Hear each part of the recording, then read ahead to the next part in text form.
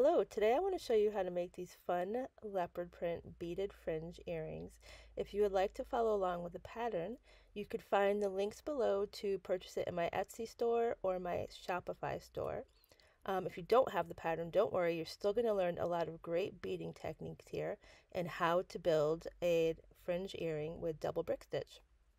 Here's a look at the pattern so you can see what that looks like. And other than that, let's just take a look at our supply list and get going on this project. Okay, so let's take a look at our supplies we're using today. The beads I'm using are Miyuki Delica beads in a size 11, and you can find the exact color numbers on the pattern. I have a size 12 beading needle. I have these leverback ear wires. I have these, they're called thread guards or wire guards, depending on where you're buying them from. I'm using a nylon beading thread. This is the one I'm going to use for the fringe. It's got a nice flow to it. This is a Japanese beading thread. These are my clippers. You could use scissors as well. And I'm using a 6-pound weight fire line. This I use for the top part of the earring because it gives it more structure. Additionally, I have my pattern ready to go to follow along. And that's it. Let's get started. So to begin, I'm going to cut 4 to 5 feet of my fire line and thread my beading needle. There we go, we have that ready. And then I'm going to pick up the first 4 beads on my pattern. Okay, we have our first 4 beads, and we're going to slide those down towards the tail end of our thread, leaving at least 3 to 4 inch tail so we can weave it back in later. So I have those beads all lined up. I'm going to take my needle around and come back up through the first 2 beads like that. So we're making a little loop around. So I pull that through. And that will force the beads to sit together next to each other like this. And then I bring my needle down through the second 2 beads, so I'm looping back around.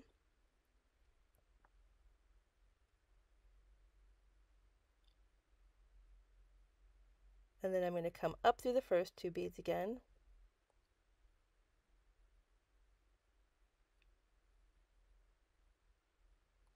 Like so.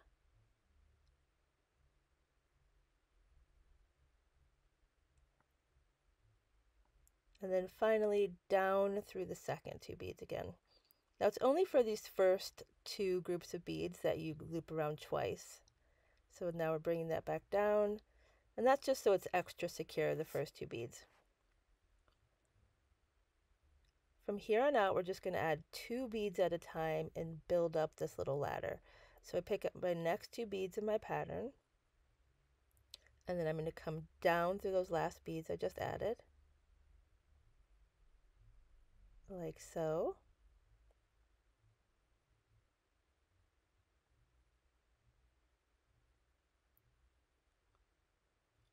And then I come back up through the newest beads that I've added.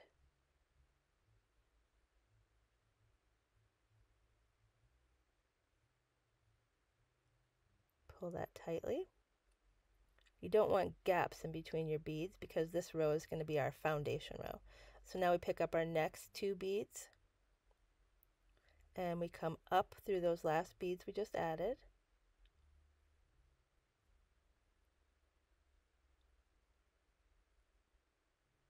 Pull that tightly. And now we're going to come down through the newest beads, like so. And then we pick up our next 2 beads, and we come down through the last beads.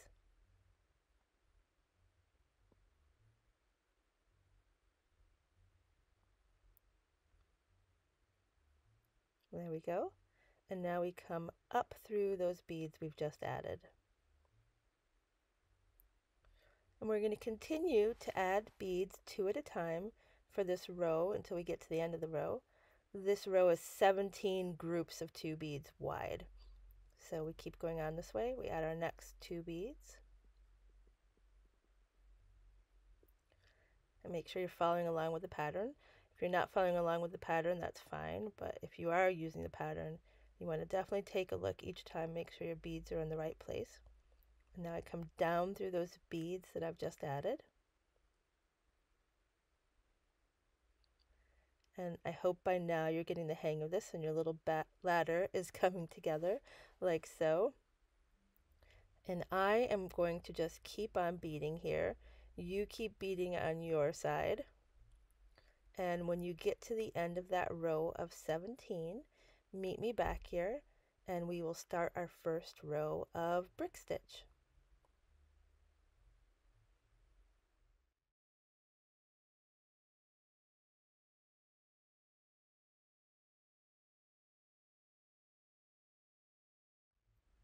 Okay, so here we are. I have finished my row of 17 and I hope you have too. Well done. And now we're going to get started with brick stitch. If you take a look at your row of ladder stitch, you'll see there are little sort of thread bridges in between each section of beads. We're going to use these thread bridges to attach our next row. So first of all, I like to always hold my beadwork in my non-dominant hand, so I'm working away from it. So I'm starting there. I'm picking up the first 4 beads in the next row of my pattern, and then I'm going to bring my needle underneath the second thread bridge like this. So bring it under the thread bridge. I have 4 beads there, and now I'm going to take my needle and come back up through the second 2 beads of those 4 beads I've just added. Sorry for the bad camera work here, you'll see it in a second. There we go. So I'm coming back up through the second 2 beads. And then I'm going to pull that tightly. And you'll see they're not sitting quite right, so we bring our needle down through the first 2 beads. So we're going to bring it down through the first 2 beads. And then to get these sitting perfectly, we come back up through the second 2 beads again. And then they will sit the way they're supposed to.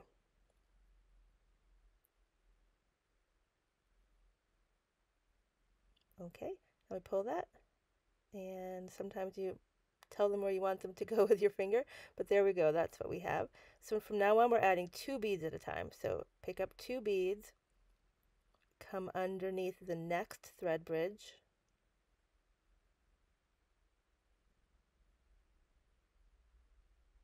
like so. Move your tail out of the way if it gets stuck like mine just did, and then you bring your needle back up through those 2 beads you just added. And it's that simple. It's only the first 2 beads of the row that are a bit more complicated. From here on out, we're just adding 2 beads at a time. So I pick up my next 2 beads, go under the next thread bridge,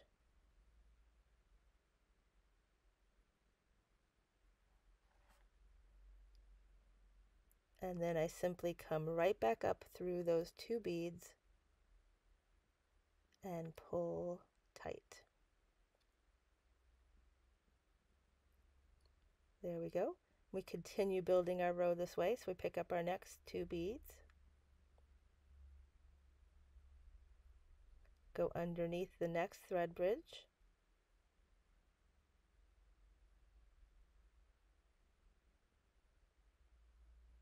and then we come back up through those 2 beads.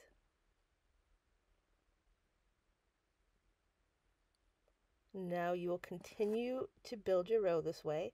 There will be 16 sets of 2 beads in this row.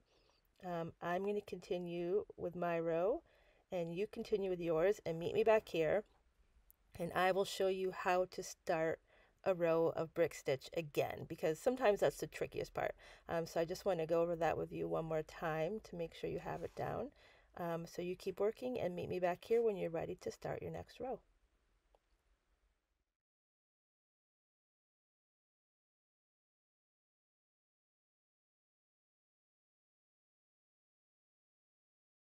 Okay, so here we are. We finished our second row of our earring. I hope it looks really beautiful and you're quite proud of yourself. And I just want to walk you through starting a row of brick stitch again. See, it would be easy to just add two, but then what would happen is your thread would end up on the outside. So the way I'm showing you, your thread is hidden and it's a much more professional and secure finish. So we pick up our 4 beads, we bring our needle under the second thread bridge,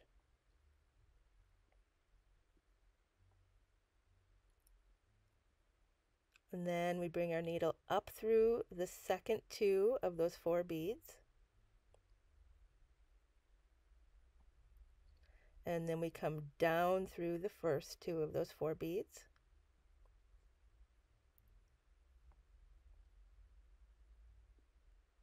and then we come up through the second 2 again, and then all of the beads will sit perfectly like they're supposed to. So we come up through here, pull that, sometimes give them a little wiggle, and there you go. And you're ready to continue adding to your row 2 at a time, just as we did before. And you're going to continue weaving that way until you get to the top of your pyramid. And when you get there, meet me back here, and we're going to add our wire guard.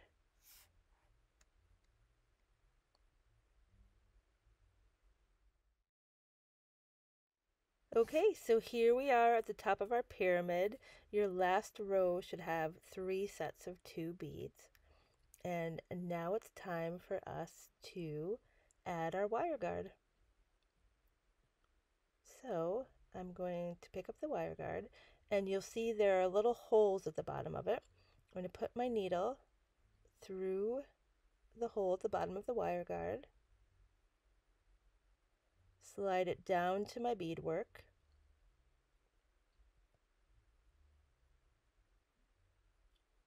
and then bring my needle back through the hole on the other side of the wire guard, and then also down through the outside 2 beads of my beadwork, like so.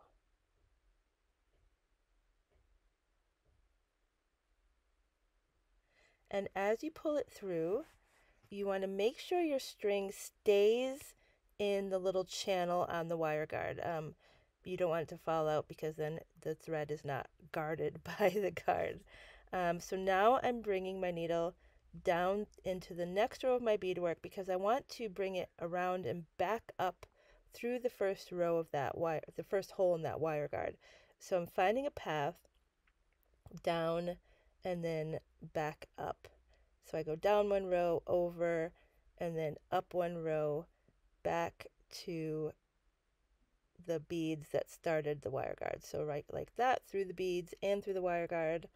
So I just want to double that to make sure it's extra secure, because the wire guard and all of the thread right here holding all of the tension of your earring. So you want that to be extra secure. So now I'm coming back down through the other side and then into the beadwork, like so.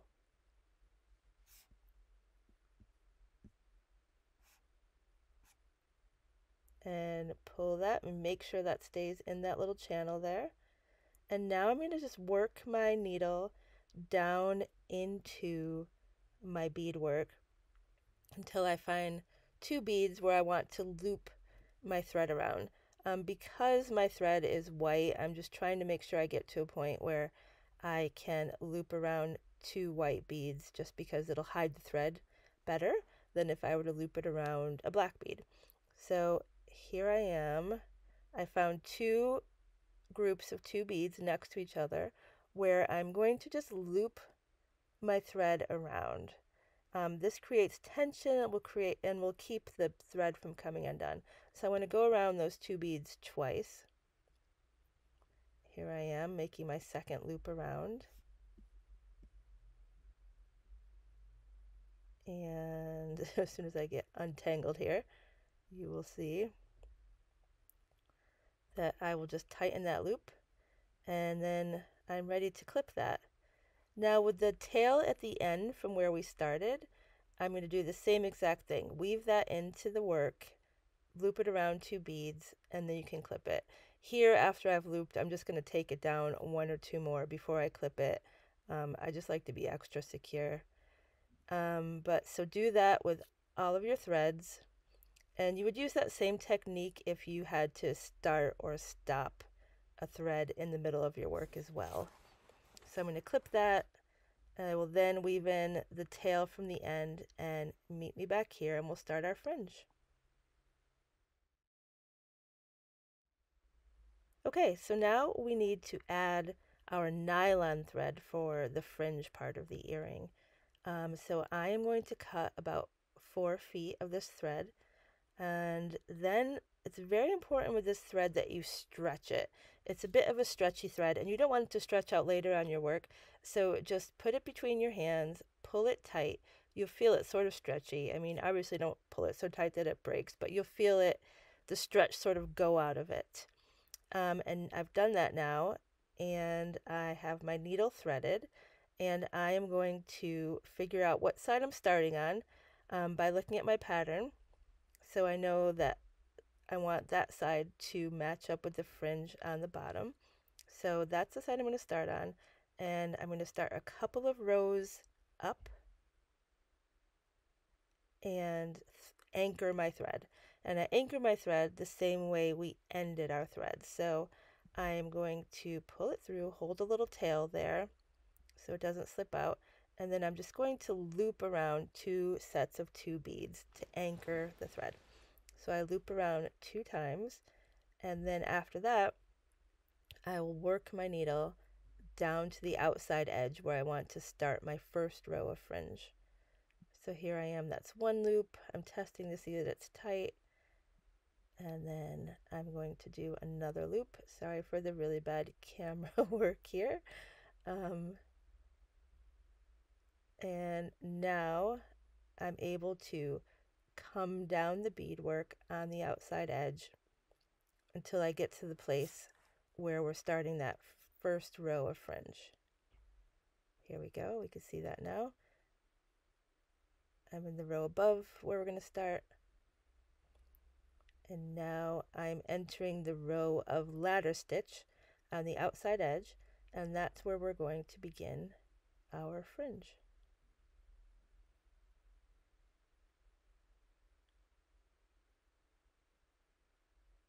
Okay, so now I'm ready to pick up the beads in my first row of fringe.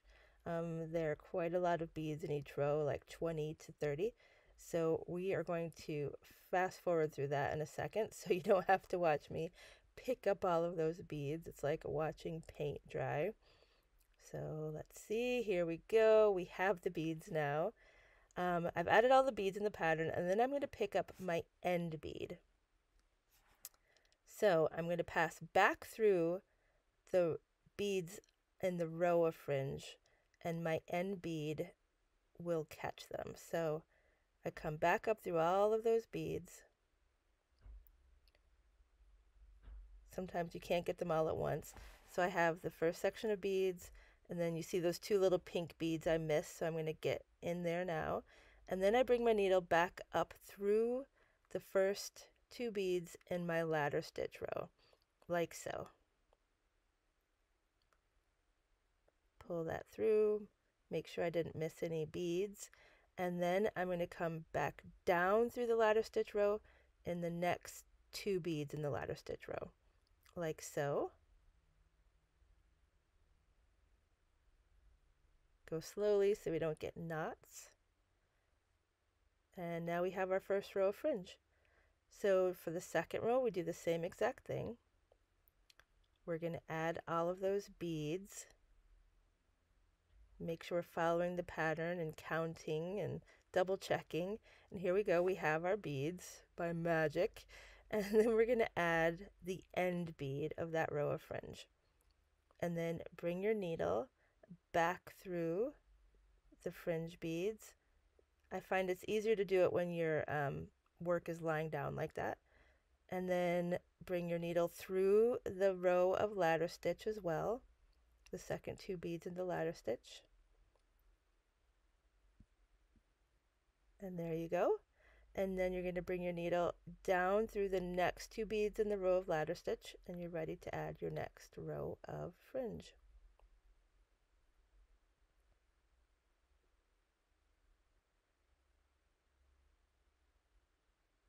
Okay, we'll take one more look at this.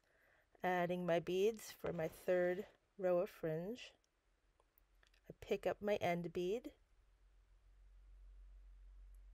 bring my needle back through the entire row of fringe, and then also through the 2 beads in the ladder stitch row.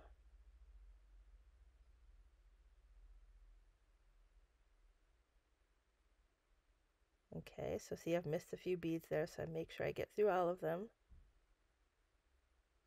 And then through the 2 beads in the ladder stitch row. And always, before you move on to the next row of fringe, just lie your beads down, take a look, make sure your fringe is looking right, because having to go back and fix fringe patterns is super annoying. So just double check, double check. And also you want to make sure your fringe is tight and you don't have gaps. You don't want it to be too tight because then it doesn't flow. So just always stop in between and take a look at your fringe. I like to lie it down, make sure everyone's sitting where it needs to. So here we are on our very last row of fringe. I hope you are here too. It's very exciting. We come through the last row in the same technique that we've done with all of the other rows. Coming up through that last row of ladder stitch, the last 2 beads in the ladder stitch. And then I'm going to take my needle up through the beadwork until I find 2 beads where I want to anchor this thread. One last check of the fringe, make sure everything looks good. And now I'm going to work up. I'm working up the outside here, and I want to find 2 white beads that I could wrap around so my thread isn't hidden. I want to avoid the black beads since I'm using a white thread. So here we go. This is where I'm going to do that. We should be good at this by now. So I'm basically just going to anchor this thread, wrap it around, get rid of it, clip any end threads, and then we're ready to add our ear wire.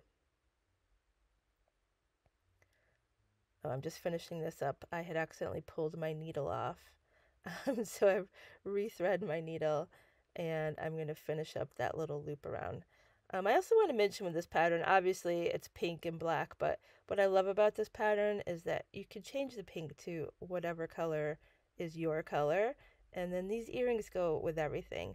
I'm thinking about making myself a more neutral pair with sort of brown in the middle. But I hope you enjoy this pattern, and I hope you're enjoying this technique. And I'm just securing it a second time. When I end it, I like to, just make sure it's extra secure, though it's actually not super necessary. Okay, so that is ready to go, looking beautiful. I'm just going to clip my threads, and then I am ready to add my lever back ear wire.